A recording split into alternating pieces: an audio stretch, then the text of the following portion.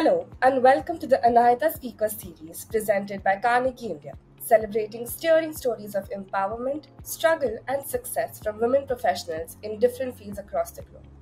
Stories we hope are bound to inspire young professionals. I'm Hiral Datwani, currently with the Communications and Development team at Carnegie India. Today, we're delighted to welcome Kamini Sawhney, the first director of the Museum of Art and Photography, MAP, in Bangalore. With her passion for art and culture, Kamini has brought together a young, inspired crew to create a new museum experience for audiences in India. In her earlier role, Kamini served as the head of the Jahangir Nicholson Art Foundation, Mumbai, formerly known as the Prince of Wales Museum. Kamini's journey also includes a successful career as a journalist and television anchor, where she reported on a wide range of events, from politics to culture, as the bureau chief of NDTV Mumbai. Thank you for your time, ma'am. Coming on to my first question, could you take us through your early journey as a journalist and shed light on your transition from media to art and culture? Were there any early experiences or influences that shaped your love for art and photography and eventually led you to pursue a career in this field? I first began actually my journalistic career with Doordarshan when Bhaskar Ghosh was at that time the Director General of Doordarshan, and he wanted to do a professional kind of recruitment. So here all of us came on into a government institution hoping to change things, and we really were able to do quite a bit when he was heading the institution. And it also taught us to work with a lot of challenges, because as you can imagine, reporting news is something that's quite political, and at the same time there were so many pulls and pushes. I think we developed resilience, we developed the ability to balance many changing factors. And then what was most exciting was actually working on election news coverages, and that was when I first interacted with Pranoy Roy when I reported for him from Doordarshan for the first election coverage that he did from Bihar. And when he started a daily news channel, he invited me to join, and that's when really it opened up whole avenues for me. It was so exciting. This was the first time that actually journalists were going out and asking questions that mattered, especially on television. People were so used to government kind of news that they had received so far. And NDTV was really a place for excellence.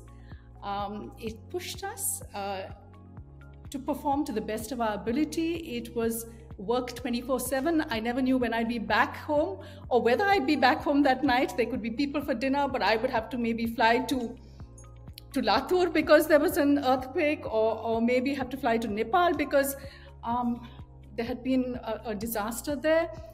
It was just an exciting life, and the unpredictability was even more exciting. And I came to Bombay at a time when I took over in Bombay. It was changing. Bombay was changing so dramatically. The Shiv Sena had just come into power. This was after the Babri Masjid demolition and the riots that followed, and then the bomb blasts. So there was a lot happening. There was this nexus between the building and the underworld and the building lobbies. So it was a place of great churn. Lots of things were happening. It was an exciting moment, and I learned so much. Could you tell us about some unique exhibitions or collections that MAP has curated, or maybe something that highlights the museum's commitment to presenting a range of artistic voices? Okay, first let me tell you about the collections of MAP actually, because we have 6 categories. It's loosely divided into these. It has pre-modern art, it has modern and contemporary, textile craft and design, photography, indigenous art and popular culture. And I think what's really special about MAP is most museums have, classical art perhaps and modern and contemporary, but very few have indigenous art or popular culture. And the idea was to collapse these hierarchies between what is perceived as high and low art, and to draw connections across the collection. so that when people come into the museum, they see, there's a part of my life reflected in this space, and they are able to connect. And so one of the exhibitions I think that is important is the permanent exhibition that we have at MAP called Visible Invisible, representation of women in art through the MAP collection. And we decided that usually permanent exhibitions have the highlights of the collection, but we decided that it's important, besides showing the highlights of the collection, to also pick up on issues that are important to the community. And so we decided to explore gender issues, because we felt that there were many factors that prompted us to do this. One, of course, was the fact that in 2020, women had really fallen out of the labor force. They were down to 20%. Little girls had fallen out of the education system. It was the time of the pandemic.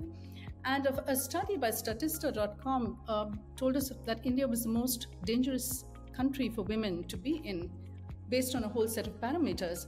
So we said this was an important issue that we should focus on. And so Invisible really looked at the paradox of how visible women have been in art over the centuries, but how invisible they are in the public domain. And while they may have been the central subject of art, they had very little agency over the nature of that representation, because the image builders were largely male. Yeah.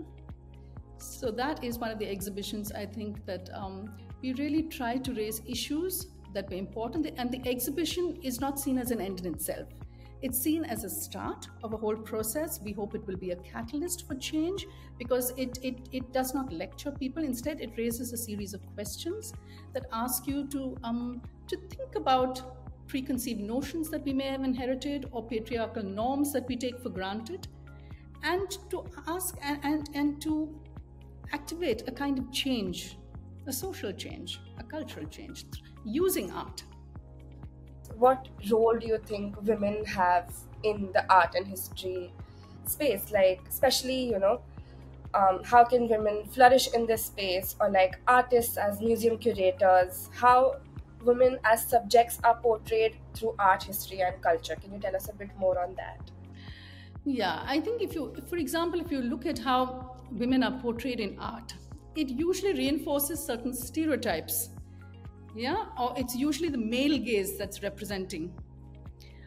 So we just take these for granted. We don't question them. For example, if you look at the mother and child, that is an image that has been used not only in India but across cultures.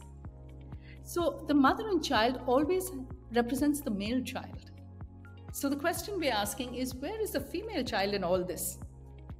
She doesn't figure, she rarely figures. And so we describe this as the violence of invisibility, when you invisibilize a part of your population so that they don't even enter your consciousness.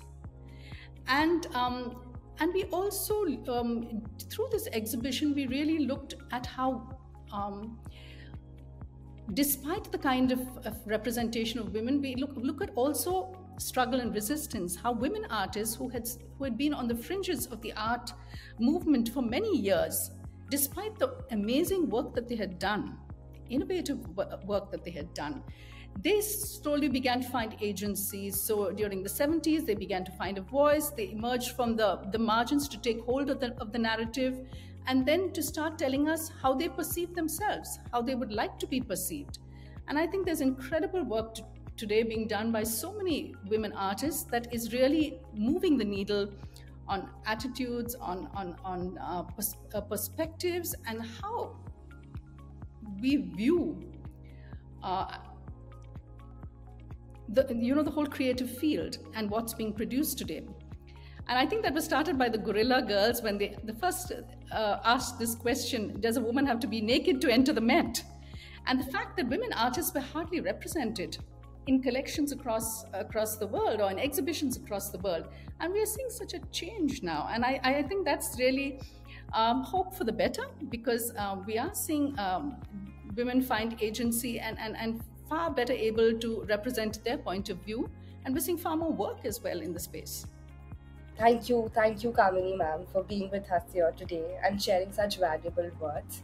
Thank you, Hira, for a lovely conversation.